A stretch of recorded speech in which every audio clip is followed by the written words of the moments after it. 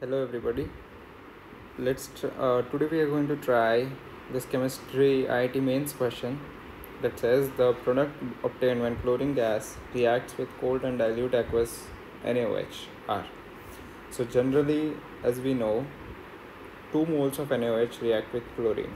So let's just first write NaOH plus Cl2 chlorine gas plus NaOH, 2 moles of NaOH will give.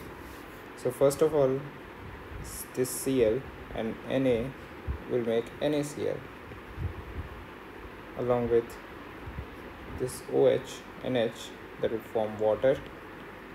Finally, we have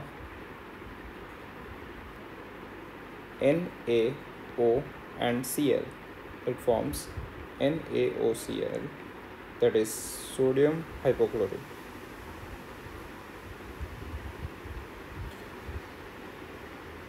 So the product obtained, we can say, are Cl minus and ClO minus.